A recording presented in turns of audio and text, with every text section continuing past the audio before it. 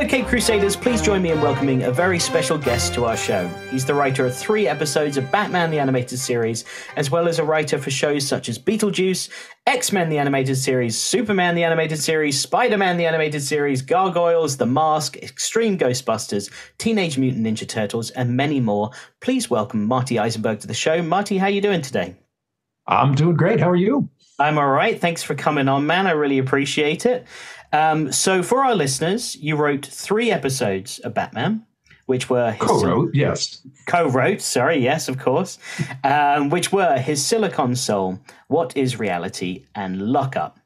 So as I told you before, we had Robert and Skier, your writing partner, on the show not too long ago, and he credited you with coming up with most of the story and the dialogue for his Silicon Soul and What is Reality. So we had a really good chat about Lock Up, and we had good chats about his Silicon Soul and What is Reality. But there was a lot of, that was Marty's idea, that was Marty. So I'd love to chat more with you about those as well today. But first, how did you get the job writing for Batman the Animated Series? Nepotism mostly. No, I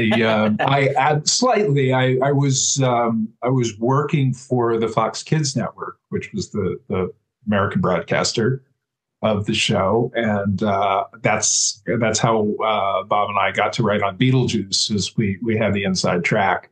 So there was luckily there was a director of programming there, a guy by the name of Sidney Iwater, who was the exec on Batman and had been previously the exec on Beetlejuice. And he was a guy who liked to nurture and torture writers. So I was just working as a receptionist answering phones, and he found out that I was interested in writing. So he said, "Hey, you should come and write for our shows. We're always looking for good writers, and most writers who write for animation are terrible. So you have a good chance of getting on the show." Introduced us to the story, one of the story editors on Beetlejuice, and we were told, well, we could probably give you an episode. And we did the first episode, and they liked it so much, we ended up doing 6 more. So that was the beginning of our animation career. And then as we were writing Beetlejuice, I found out that that was part of an overall deal with Warner Brothers and Fox Kids, and that the next new series they were going to be doing was Batman. And I saw what is now the legendary test animation. It later became the main title or a version of the main title, but there was an original test animation that they did, and it came into Fox, and we saw it. We were all blown away by it. So that must have been a really cool sizzle reel for you all to see. Oh, it was so exciting. It's like, oh my God, So the first instinct is got to find a way to get on the show. Got to find a way to write for it. So I managed to dub a copy on the sly of the test footage, and I handed it off to Bob and just said to him, "You don't know what this is. You don't know where it came from. You have never seen it. That's all I can tell you." And he looked at it, and popped it in the VCR. And I later got a call. I was probably at the office, and he called me and he said, "I don't know what I just saw. I've never seen it. I don't know where it came from, but we must find a way to write for this show." So we immediately started coming up with premises and story ideas and submitting them without really getting much of a response. Any memories on what those early ideas were? Well, there was an early version of What is Reality that was, Bob in particular was very much into science fiction and kind of what at the time was the latest in technology. And I had no idea what virtual reality was. But we pitched an idea, a very, very bare bones idea of virtual reality. And I think we pitched another Riddler story. I thought that, reading the series Bible, I thought that the Riddler was an interesting character, and felt like, well, there's a niche that we could find our way into. Yeah, that Riddler we've never seen before until this show, right? Like it was always the zany Frank Gorshin. It was the Frank Gorshin. Yeah. I mean, Riddler, and I learned this later from Marty Pasco, Riddler really wasn't much of a character in the comics at all until the 60s series kind of revived. But even then, they didn't really know what to do with him beyond that sort of silly. He was more of a Joker than a Riddler. But now in this series, he was finally like this, very intelligent, suave, sophisticated, evil genius, which I love so much. Yeah, and we actually we had a take on him that they didn't use, but I thought it would be really interesting if he was like a teenager, like if he was a young, arrogant punk, right? Who just thought he was smarter than Batman. And kind of came up with this, this whole backstory of him where he was this, this super genius kid who was just totally exploited by a father or a stepfather. And anyway, they never used it, but I just thought that was an interesting, David Wise came up with the revenge, the business deal. He was cheated on a business deal, and that was his motivation, was revenge. But I always thought arrogance would be a much more interesting thing to play. The Riddler in the most recent The Batman movie with Robert Pattinson was a young, teenage, like evil genius punk type guy who was almost like the Zodiac killer. I never saw it, so no, but I'm sure, yeah. And to be honest, everybody's got their own opinions, and I don't think it was that great. But the point is that idea, that core of that idea, eventually got used. So yeah, that's cool. I like that. So we, as I say, we pitched to the original team of story editors, which was the Sean Derrick, Laren Bright, and just didn't get much of a response. And Sydney said, just wait. We're going to get somebody in there that I know that will give you a fair shake. And that's when Marty Pasco came. Right. So he said, just send it to Marty Pasco. He knows me. He trusts my judgment.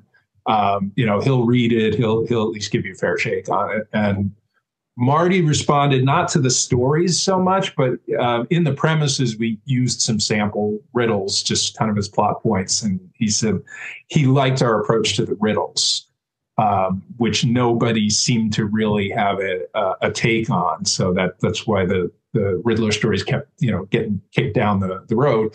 Number one, which I found out subsequently, is Bruce Timm really never cared for the character. Interesting. Okay. So he never really wanted to do Riddler stories to begin with. Yeah, because he's not in the show much. He's only in like 3 or 4 episodes in total. It just he didn't respond to it. But I think there was something about the virtual reality idea that at least Marty responded to. And I think Bruce saw that there was visual possibilities there. So that's what they said. Let's do a version of the virtual reality story, but let's really use those those kinds of riddles that you gave the premises. So that was how we got aboard. Cool. Well, speaking of riddles, when I had Bob on, he said you were the riddle guy. He said that was all, like you at least were the one that was more interested in creating these riddles for Batman to solve. And I coincidentally happen to have the 3 riddles from What is Reality in front of me. And was wondering if maybe you would be able to remember the answers to some of these and see. Well, I cheated. I just watched it before. Did you? I appreciate you doing the homework. All right. Well, here we go anyway. Marty, where does a 500-pound gorilla sleep? Anywhere he wants. That's right. What's worse than a millipede with flat feet? Giraffe with a sort of neck. Yeah. And finally, how do you fit 5 elephants into a compact car? Well, my answer was 2 in the front seat, 3 in the back, which is how I learned it. But I think Marty Pasco edited it to 2 in the front, 2 in the back, 1 in the trunk. So yeah, I love that because obviously elephants and trunk goes really well together. Yes, because clearly they could fit in the back seat. Yeah, if there was only 2, then that would have been fine. 3's pushing it. Right. Yeah, and then also I got real Batman 66 vibes in a good way when he's trying to solve the riddle with, if you add it all up, it'll make sense. And then he went from penny, copper, police. Yeah, that was sort of a hybrid. Was it? Okay. Yeah, I mean the first ones were there basically for everyone to say, oh, we're doing the Frank Ocean kind of riddles, and then that was the switch is it's not about the answers, it's about the questions. Yes. I like that a lot. Yeah, that's a really cool twist, actually, that I've not really noticed until you just mentioned it now. It is more about the questions and the answers. That's cool. But and then adding them all up and Alfred punning, saying it all makes sense when you add it up. It's very good. I do like that. I like it. Yeah, I think that one was sort of inspired by the way British crossword clues go. Where it's, there's a pun. There's us British people love a pun. An anagram. So I think that's Spy Magazine used to have their version of the British crossword. It was called the un-British crossword. So I think that was some of the inspiration for that particular riddle. I like that a lot. So do you have any particular favorite contributions to Batman out of the ones you wrote? Like, obviously, you've already talked about what is reality, but maybe there's other things in that episode that we haven't gotten to yet. But yeah, as a whole, what I really liked about what is reality was the visual, was that really, particularly the third act where they're in the virtual reality scenario and it gets very surreal. And I'm, making visual references to things like Magritte and Yellow Submarine and, and any number of things, just sort of going stream of consciousness in terms of where it goes from one scenario to the next. So I thought that was something that you could only do in that episode, in that scenario. Otherwise you're dealing with a, largely realistic character in a largely realistic setting, and you can use animation to make it more spectacular, but you still had to more or less respect the laws of physics, or at least cartoonish physics. But in that one scenario, you could really use the medium in a way that you couldn't use it other than if it's a dream or hallucination. Right. So I always like that we were able to do that. Silicon Soul, I feel like we tried at least to get some real emotional depth. I think you succeeded, really, man. I love that episode. And really just answer the question, ultimately at its core, who and what is Batman? I feel like we got there on some level, and the ending we always refer to, as very operatic. Right, the ending was changed because it was changed from a statement into a question, where instead of saying he had a soul, that was Michael Reeves' edit, and I think that was a really smart edit. Agreed.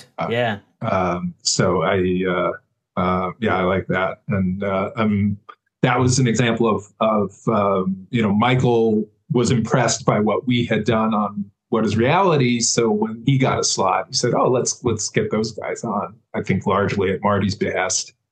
So with the Silicon Soul process of when they approached you, did they approach you and say, "Hey, we want to do a sequel to the Hardak episodes, the computer"? Yeah. Yes. It was interesting how that episode came about, because, and I remember this because one of the things I was able to do while I was still working at Fox while we were writing in Batman. So I could see, every premise, every outline, every draft of every script, and then also the storyboards.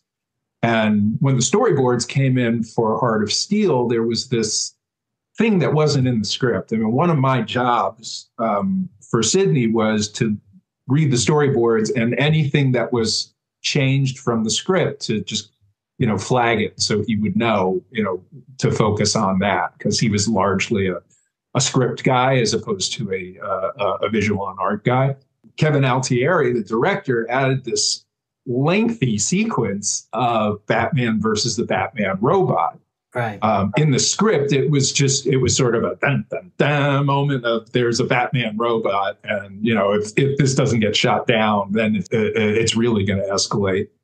But Kevin, who was very much a strong and opinionated guy, and still is, that you can't just introduce a Batman robot and not have him fight it. So he boarded out this very elaborate fight between Batman and Batman robot. And of course, there just wasn't time for it. Yeah. So it all had to get cut, much to everyone's disappointment. So when we were brought into the meeting with Michael Reeves and Alan Burnett, we were told, this was the background, which I was familiar with. So we want to bring him back. We want to bring the Batman robot back, so we can do a whole episode around that and get that fight that Kevin didn't get. So I think Michael had the opening scene.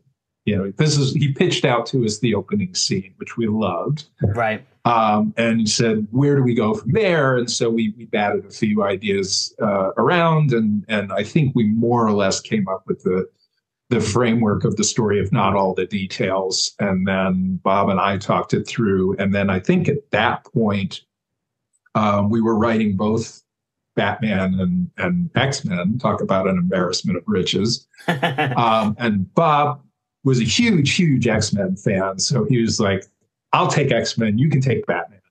Right. I'm like, okay, good. I'm good with that. Yeah. So I ended up doing most of at least I would do the first draft on everything, and then Bob would edit, and then similarly Bob would do all the first draft on the X-Men stuff, and then I would edit. But yeah, I pretty much took over that episode in terms of structuring it out, and scripting it. So yeah, most of that was me. It's a great episode, man. It's one of my personal favorites because, as you said, it gets into the core of what it means to be Batman, and it's pretty graphic in a way that really left an impression. So I was your core audience. Yeah, I was like 8 when this show came out, even younger, I think, a little younger when it first started, but I was the one that was obviously it was being made for. And I remember this episode, seeing this for the first time, when 2 scenes, when robot Batman stumbles into Wayne Manor and Alfred finds him and he's like, what's happened to me? And I remember all of his robot guns sparking. Yeah. And I remember being like, holy shit, this is it's just immediately got my attention and quite scary. And then it's also when he removes his I guess you called it a rubber face or whatever it is. Robot face. And there's this really graphic noise that goes along this wet kind of slushy noise. Yeah, the sound design really went overboard on that. Yeah. Beautiful. But it left such an impression. It might have scared me, but what I loved and what I always remembered is the ending where even Robot Batman, when he thinks he's taken a life, he just can't handle it. And it's that's, the one thing that makes him Batman, and obviously, and kind of connects into his humanity. And he just shuts down. He basically short circuits and destroys the computer and such. And it's such a great episode. And to do that in 22 minutes, my hat's off to you, because it's a really cool episode. I love it a lot. Well, it's also beautifully directed. I still have a copy of the storyboard for that and for What Is Reality. And they are both storyboards are just works of art. But I think because it's not as obviously a visual animatable ideas beyond the sci-fi of it all. Just the shot composition and the way it's directed is really beautiful. I think, was that Boyd or was that Dick Sebast? I can't remember who directed that. Oh, I think it was Dick who was on his Silicon Soul. Let me just check really quick.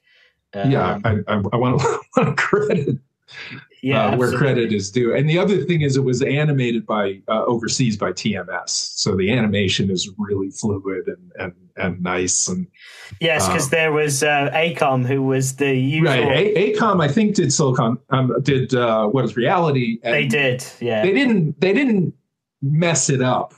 Just, I can say that, but if TMS had animated it would be gorgeous. Look, I think What Is Reality is ACOM's best episode that they did for the show, as far as the animation. Yeah, it didn't have quite as much of the stiffness as a lot of the ACOM episodes did. Yeah. By the way, it's Boyd Kirkland who did his Silicon. It was Boyd. It was Boyd. The other thing I remember is we saw the rough cut because there's rain. The opening scene has rain, right? It's a thunderstorm. Yeah, and it was a very, very poorly. It was very, very poorly animated rain, and we're like, oh no, we want Two-Face Part 2 rain.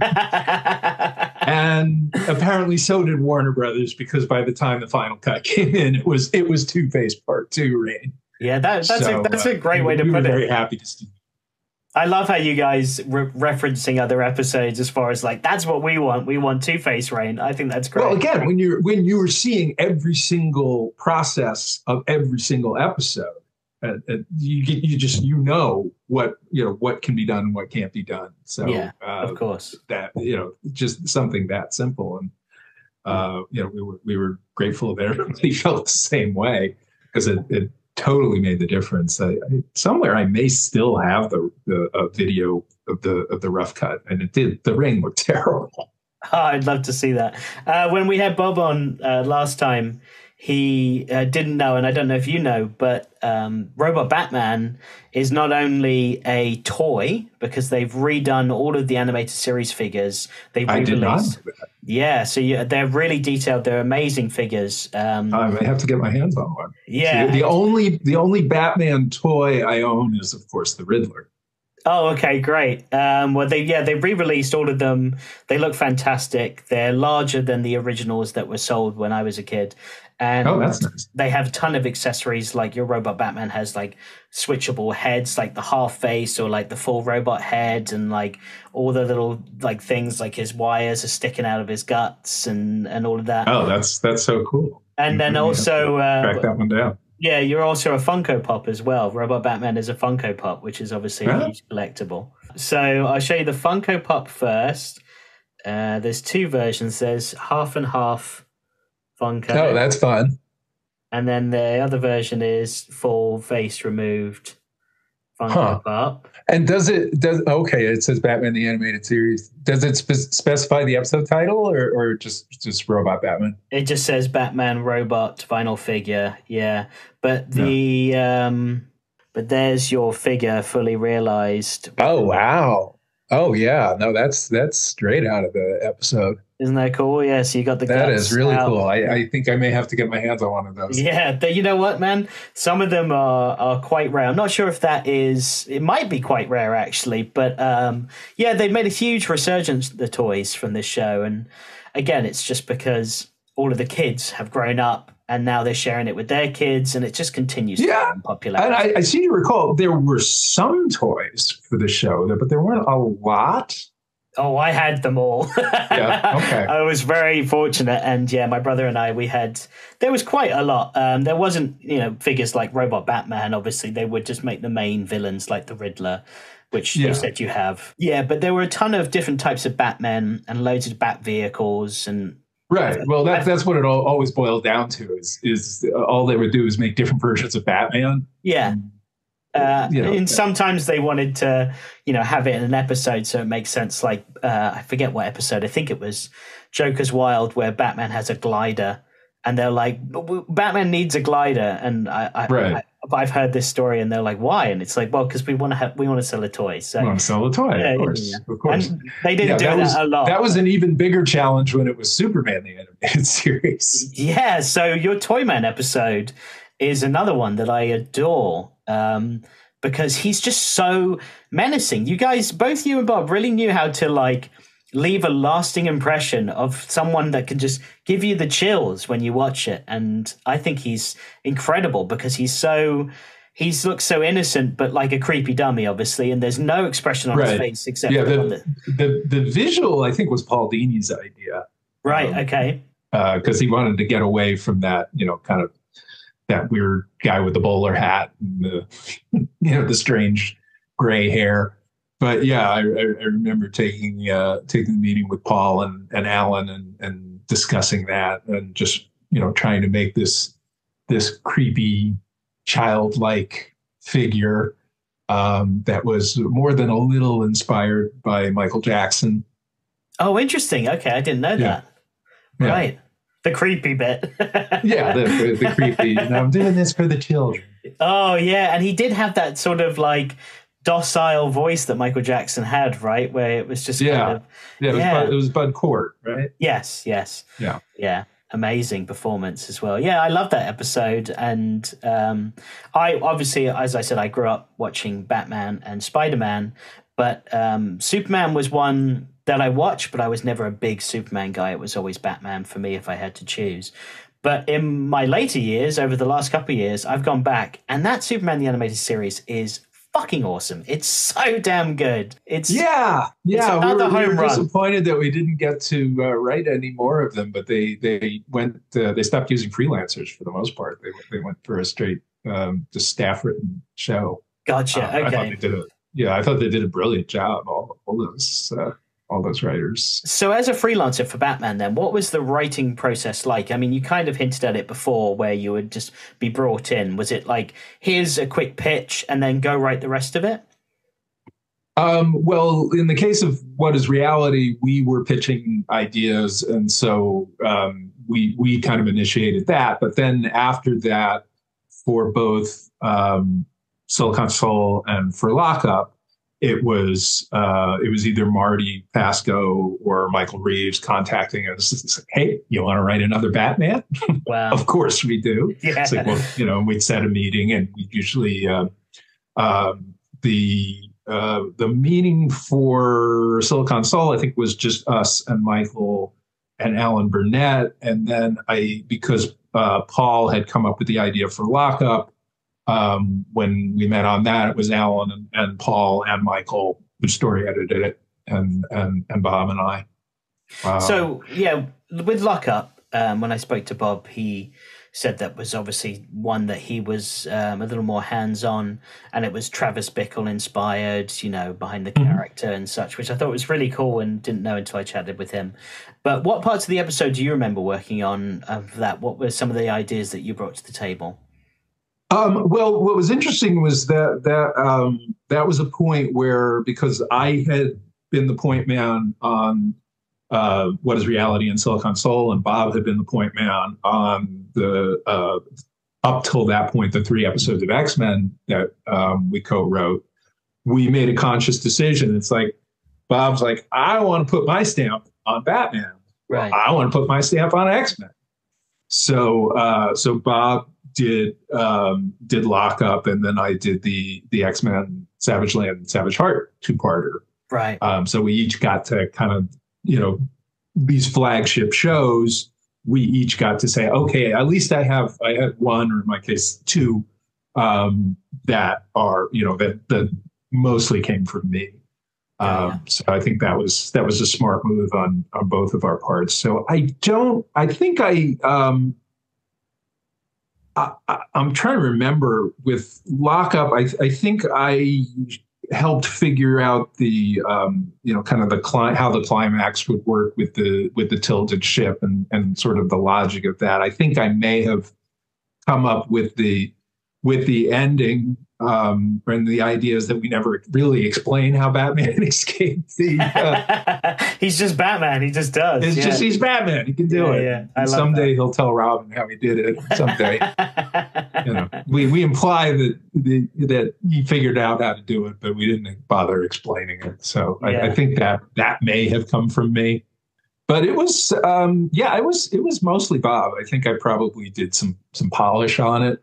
I don't recall coming up with any specific lines on it. Whatever he credits me for, he's usually pretty accurate. So, gotcha. I was going to say, it's really cool how you guys collaborated like that and kind of could hop to shows that you were passionate about, or brands or franchises that you were passionate about, and get to write, and then also not only be in the driver's seat, but be in the editing passenger seat on other ones as well. Whilst you're on Batman, he's an X-Men, or vice versa. That's really cool, because then you get to kind of explore both worlds at the same time, right? Yeah, yeah, and that was sort of like the evolution of our partnership. Is we started when we were writing Beetlejuice. Is like, well, I'll take Act One, you take Act Two, then we'll swap them, then we'll edit them, and then as we got to be doing more shows at one time, it's like, all right, I'll take this script, you take that script, we'll swap them and re-edit them. And then it got to the point where very late in our partnership, it's like, I'll take this series, you take that series, and if you have time, read over my stuff and edit it. But if you don't worry about it. Gotcha. Was there any character that you wanted to write for Batman that you didn't get a chance to write for? I don't recall. I mean, I wanted to do another Riddler episode. I never really got. We wanted to do the episode that essentially woke him up from his coma or his catatonic state. And I had the germ of an idea that was sort of like Awakenings with the Riddler, where the only thing he would respond to was Batman, and it was sort of a Hannibal Lecter situation where there are Riddle-like crimes going on, but he can't possibly be perpetrating them because he's in a catatonic state. So, but he's the only one who can maybe figure out who's behind it or how to stop this. And the only one who seems to be getting any kind of response out of him is Batman. So they keep having these sessions, and the reveal at the end is what the Riddler has been doing. Has been hypnotizing Batman and planting this post-hypnotic suggestion, and Batman has been the one that's been wow, I love that. Could never quite work out the structure of it, and again, sort of fighting the wall of Bruce Timm just not being interested in the Riddler at all. So never really got anybody interested enough to say, "Hey, let's bat it around and figure out this story." Oh, that would have been so cool. That was always the the carrot that Michael Reeves would dangle in front of us. You want to do another Batman? We might be able to get your Riddler story. Oh, I love that. I love how much you wanted to do Riddler as well, because even when I asked you, other characters, you're like, I just want to stick with the Riddler, and that's really great because, as I said, I think he was underused in this show, being that they created such a new and very charismatic character with John Glover voicing him as well was amazing. Yeah, and he did a fantastic job. But I felt like, Paul Dini was so associated with the Joker. It's like you can't write once Paul had the Joker, it was like it would be foolish to try and write a Joker episode as good as Paul Dini. And the Penguin was sort of the villain that you put into the episode where the villain could be anybody. Gotcha. And there was only so much you could do with Man Bat. Nobody really quite figured out the Scarecrow, I think, until much later. Much later, yeah. I mean, even the design of him kept changing. Yes, they did, yeah, and they finally got it right towards the end. So yeah, that was always because the great thing about the Scarecrow was he hadn't appeared in any previous incarnation, in film and television, so he was fresh territory. But I feel like never quite got a good Scarecrow episode. Maybe one of the much later ones. If there is a villain that we could sort of say take ownership of, that was just sort of a practical way of trying to. That's a good approach. Yeah. Radar. And you were the Riddler guys. There was the need there. There was, this is an iconic villain that they're underusing. So if you got these writers who, at least we feel we can write them well, we thought that might give us more of an in. And it gave us an in. We just never got the opportunity to do the Riddler again. Yeah, well, I mean, I did love What Is Reality, and I love your idea, and it's something that now I want to see, because I can see Batman, I can see that sort of Silence of the Lambs style that you described, Hannibal Lecter, and the whole jail cell situation with Riddler in there, and then the switch at the end. That's really cool. I love that. Never heard that before. That's really cool. Do you have any memorabilia from your time working on the show? I do. I mean, this is audio only, so I could show you my stuff. I showed you. So this is my brother and I's favorite part of the podcast, because I get to see it And the listeners so don't. You're basically saying, can I tantalize your audience? Yes. That can't see. Yeah. Yes, exactly. Sure. Hang on. Okay. I'm going to start with, I'm going to move my computer because it's on the wall. Oh, okay. That's the animation cell. What is reality? Yeah, love that.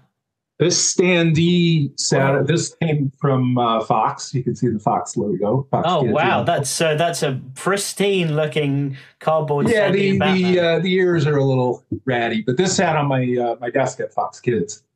Awesome! I love that. That's really cool. So yeah, I love this. You've probably seen these. So is that the musical score on vinyl? No. This is what would you call this? This is a press kit. Oh no, I haven't seen these before. No, this was the Warner Brothers put them out and Fox Kids put them out. So mine is the Fox Kids. Oh wow, no, I haven't seen those. I'm gonna angle this down so you can see it because it's really cool. So you got this nice. Oh, so you got a layout of all the vehicles. And right, you got pop up. Whoa, that's crazy! We've got Batman popping out. That's yeah. I love so you got that. And wait a minute, wait for it. And then you get to the next page. Angle this down to get the full effect. Oh my God! It's the same sort of cardboard cutout that you have as a standee. Yeah, right. And then some images from the. God, I mean, so we haven't really talked about the design of this show as well. And just looking at the design of the characters in Gotham, like, you know, as you said, when you first saw that that test that they did, like, you know, what was going through your guys' head when you saw what these characters looked like, what Gotham looked like, the whole show? You know, what were you thinking? I was thinking, oh my God, they got it right. Right. Okay. I was like, what a perfect idea to do Batman in the Max Fleischer Superman style. Yeah. That's brilliant. It's you know, and it's stylized. It looks good in animation. It's fluid. It's everything that you know, any previous incarnation of a superhero show has not been. Absolutely. So it blew me away. And so yeah, it was and also just feeling like, wow, I am a privileged insider to have seen this, to know what's coming. Yeah, exactly. Because it's like, this is light years beyond anything that's been on television animation. And still to this day, you know, like, there's a reason. Yeah. This series that period, particularly at Warner Brothers in the early 90s, even though Spielberg wasn't involved in Batman, he was infusing obviously a lot of money, you know, high budgets with Tiny Toons and Animaniacs. And that really allowed, and Warner Brothers really had to compete with Disney for TV eyeballs, because they had introduced the Disney afternoon. Right. But for some reason, I think with Disney, it always felt like, well, this is a step down. I never watched it as a kid. Yeah, I mean, just in terms of the storytelling was very good and the writing was very good.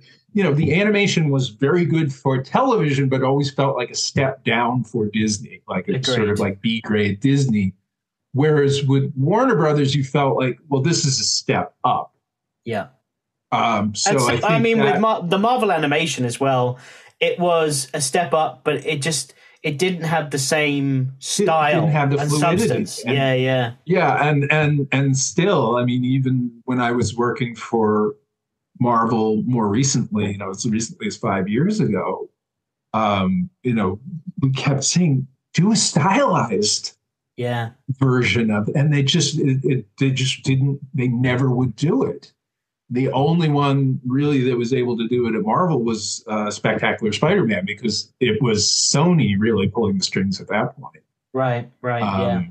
So it's unfortunate, because I did Guardians of the Galaxy, and how great would that have been in that stylized, sort of Scotty Young from the Rocket Raccoon books, if you're familiar with them. I am, yeah. And they just no, it's got to be sort of realistic, and it's got to match with the with the features. And it's such a shame that they're it's a missed opportunity. Yeah, because make it your own. Like, make it something that's going to stand. Even though you may watch the Guardians movies or any of the other Marvel movies, like, kids aren't dumb. You know what I mean? They're going to be like, okay, that's Guardians, but just because they look different than the live action doesn't mean that there's a disconnect. It's going to be like, that's another version that I love. Again, they have their reasons. I don't quite understand them. Yeah, sure.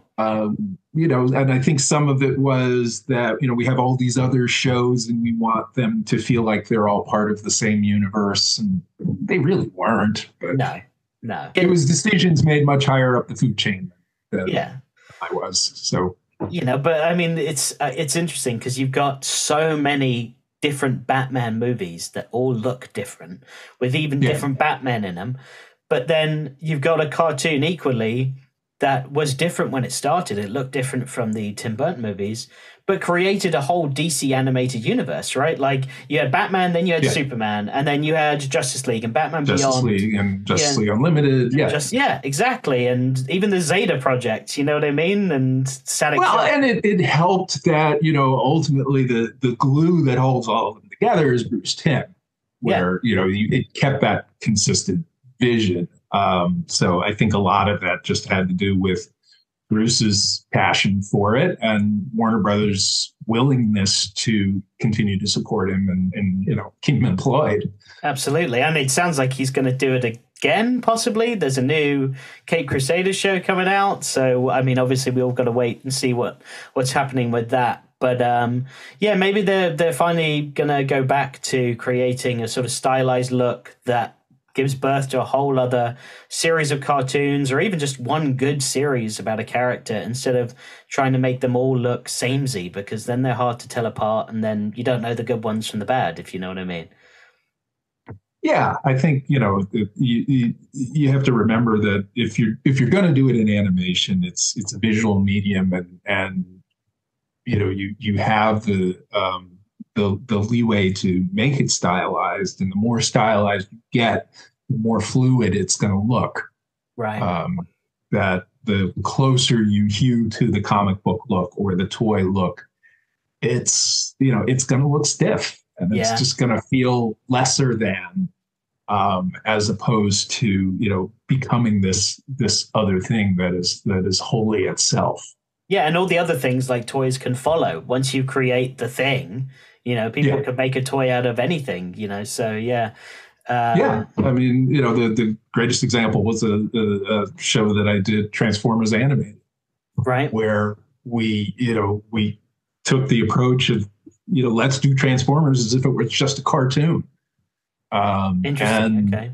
You know, the whole design of the design ethos of the show was, you know, sort of leaning more toward Hanna-Barbera, you know, and that kind of, you know, not quite squash and stretch, but definitely stylized. And miraculously, they were able to make the toys look like the animated figures. So it can be done. It can be done. Yeah, absolutely. Well, that's great to hear. I'm glad, because I mean, I'm not watching a lot of new cartoons. Obviously, I'm sticking with the ones that I was a kid. Hell, I even do a podcast about one. You know, so that's good that they're still trying in some areas at least. Okay, so can you share what you're working on now? You mentioned a bunch of things you've just worked on or have worked on over the last few years. Is there anything you're working on now that you can share, or is that all hush hush? No, I mean, the most recent thing that I've done is Octonauts Above and Beyond, which is on Netflix. You can watch it now, and there's still 2 more seasons coming. Okay. I have no idea when or where, but that's my most recent project. Currently, mostly doing some freelance scripts for different shows and developing a few projects, but nothing currently in production. Cool. All right. Well, I want to see your Lost Riddler episode, so I'm going to champion for that. Well, either get DC, or we'll do it as an audio drama. All right, Marty. Well, it's been a pleasure to speak to you, man. Thank you so much for coming on the show. Oh, same here. It was a lot of fun. Yeah, it was a lot of fun. I've learned quite a lot today and lots of stuff that I'm going to tell Will afterwards, and he's going to go, shit, I wish I was on that one. Thanks, Marty. My pleasure. Well, that was fun. Who's for Chinese?